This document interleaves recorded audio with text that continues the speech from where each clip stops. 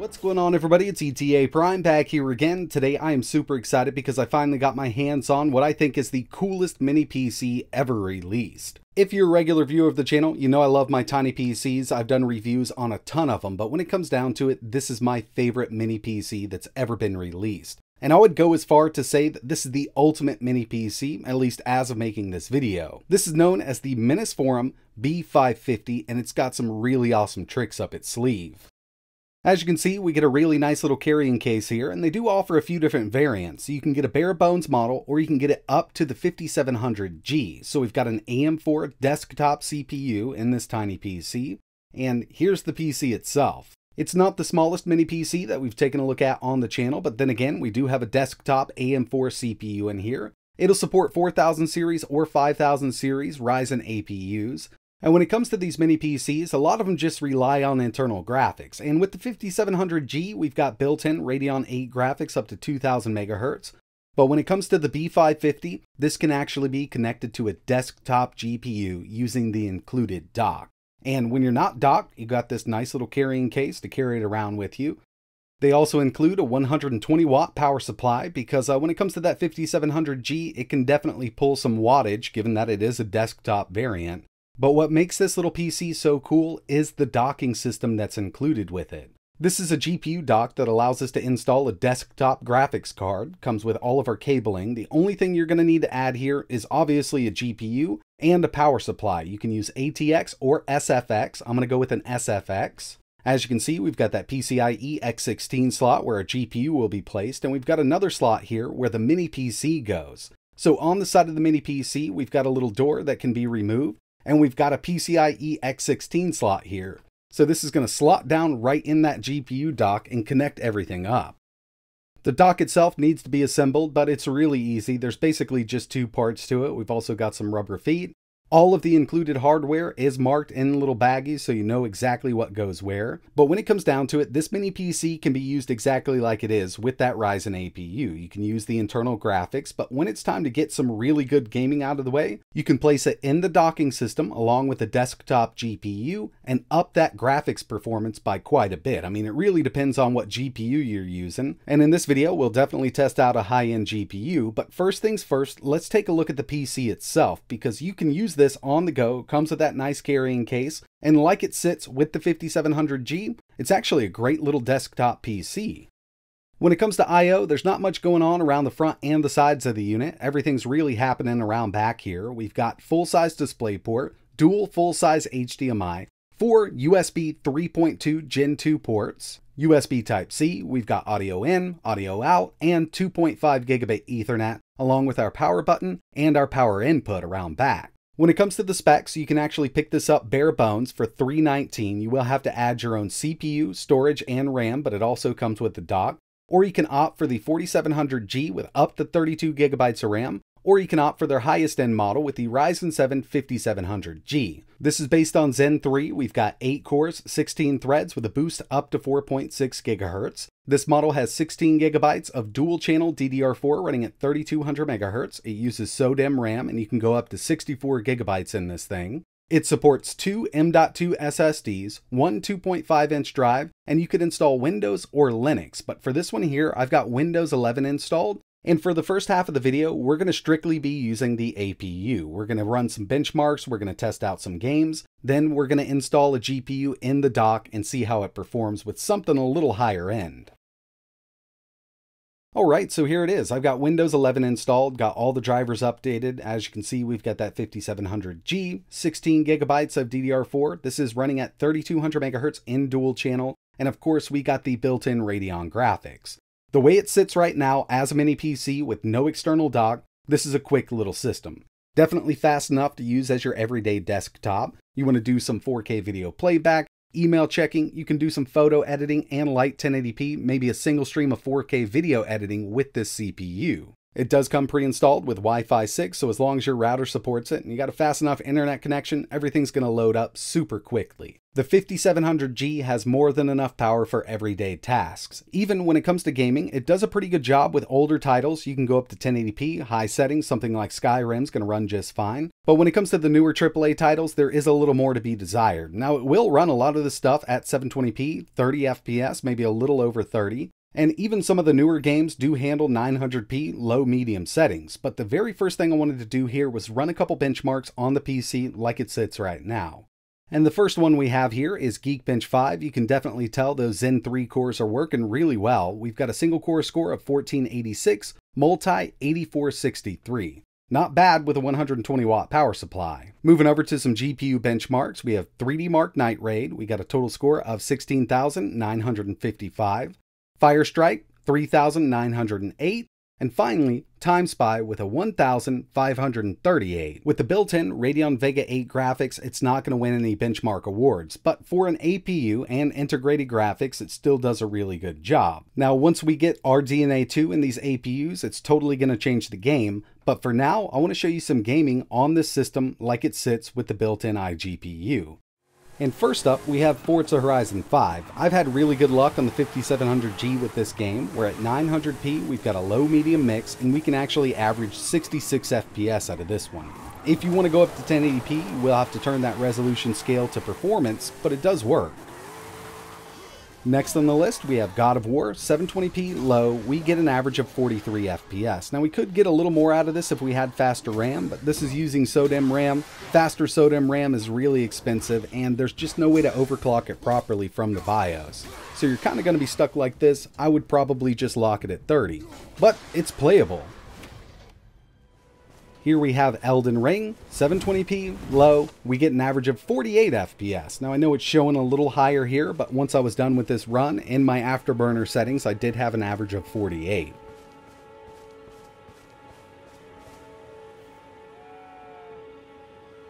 And finally, we've got Cyberpunk 2077. With the latest patches of this game, I've had really good luck on APUs. Right now, we're at 720p with Fidelity FX set to performance. We get an average of 65 FPS. If you don't mind playing at 720p, I would just turn VSync on, lock it at 60, and play away on the built-in iGPU. But as we saw, when it comes to the Menace Forum B550, we've got a lot more that we can add to this system. Alright, so setting up the GPU dock is actually pretty simple. You will need an external power supply. I'm going to be using an SFX from Seasonic. And in this early production unit that I have here, the 24-pin connector that was included with it isn't a separated 24-pin, and for my modular power supply here, I need a separated 24-pin. They've assured me that the cabling situation will be sorted out by the time this goes to retail, so I'm just going to be using the cable that came included with my power supply in the first place. It'll work out just fine. The GPU I chose to use for this little setup here is the RTX 3080 Ti. Definitely overkill, but we're going to get some amazing performance out of this little mini PC. If we take a look at the bottom of the B550, we've got two little ports here. One contains a 10-pin connector, the other has a 4-pin connector, which is basically our motherboard connector. And once we have this dock set up, the mini PC is actually going to be powered by our new power supply, either SFX or ATX, so we don't need that 120 watt power supply that came included with the B550. So I'll go ahead and plug in the 10-pin connector that's going to go to the back of the B550. This is going to give us power to the unit itself. And now we need our 4-pin connected, and that's really going to be coming from our power supply. So what I'm going to do is go ahead and slot this in here.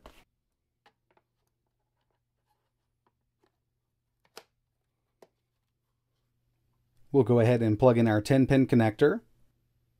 We'll also need to plug in our 4-pin connector down below from the power supply.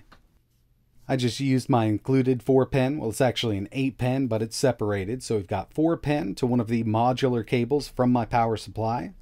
We'll go ahead and slot this RTX 3080 right in here. Believe it or not, it does fit this dock. And once it's all said and done, I've got power to the GPU. We've got two 8-pins going to that RTX 3080. We've got power to the 4-pin connector, and the 24-pin connector is plugged into the dock.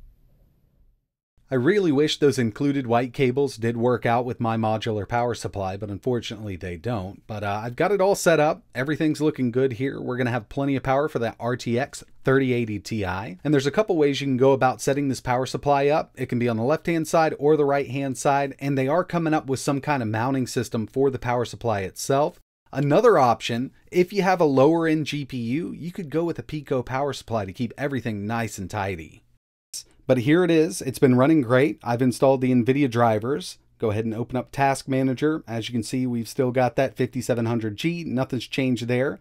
We've also still got the built-in Radeon 8 graphics. But when it comes to getting really good GPU performance, we've got this dedicated GPU attached, the RTX 3080 Ti.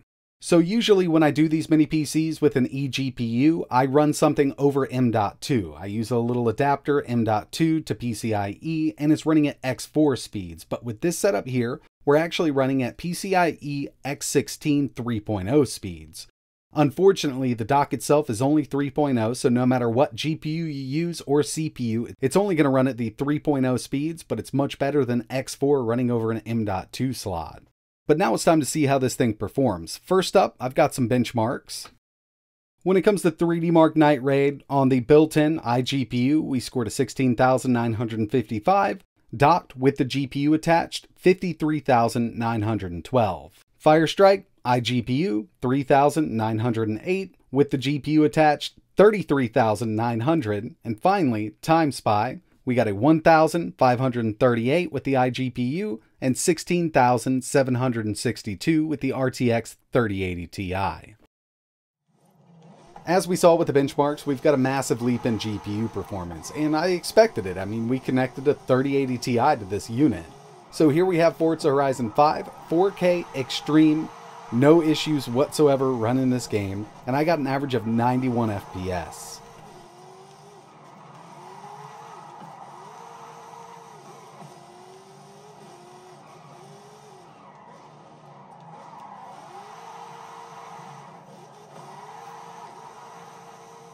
Moving over to Elden Ring, we were getting close to 60 at 720p low with the built-in Radeon 8 GPU, but here we have it set up at 4K Ultra, running at 60. You will see it fluctuate between 60 and 59. Overall, that's something you'd never notice unless you had a frame counter on.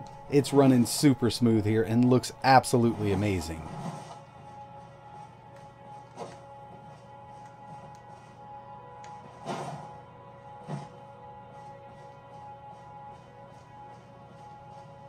Moving back over to God of War, here we have it at 4K Ultra, and we're getting an average of 92 FPS. So I've beat this on PS4, absolutely love this game, but playing it at 4K 60 Ultra settings on PC definitely makes it a whole different experience.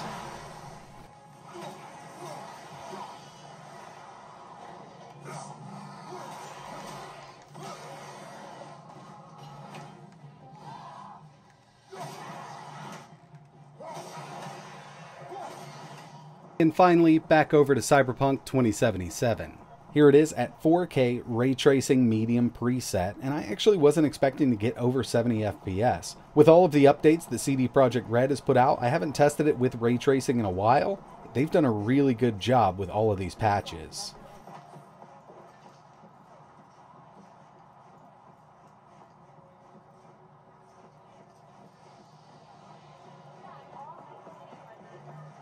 When it comes down to it, the new Minisforum B550 is my favorite mini PC so far. I've reviewed a lot of them on the channel, but this one definitely takes the cake.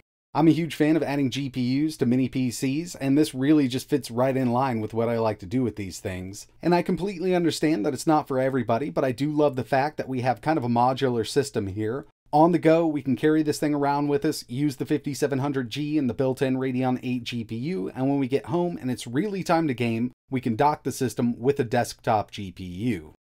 I will have a few more videos coming up on this thing because I really think it's super interesting. I'm going to do a teardown video, and I'm also going to show you how to add a very small power supply. We're going to go with a Pico power supply. You can get these from 100 watts up to 300 watts. I would go with something in line with a 250 watt. Now, a lot of people aren't going to be connecting a 3080 or a 3090 to this, and you don't need as much power as we saw in this video. So like a 3060 with a 200 to 250 watt Pico power supply would be plenty to power the mini PC itself and the GPU. Even a 6600 XT would be excellent paired up with this mini PC. But that's going to wrap it up for my first video on the B550. I will have more coming, so if this is interesting to you, make sure you hit that subscribe button and turn notifications on so you know when I post the next one. If there's anything at all you want to see running on this, be it games, emulation, leave a comment down below, and if you're interested in learning more, maybe picking one of these up, I will leave a link for that in the description. But that's it for this one, and like always, thanks for watching.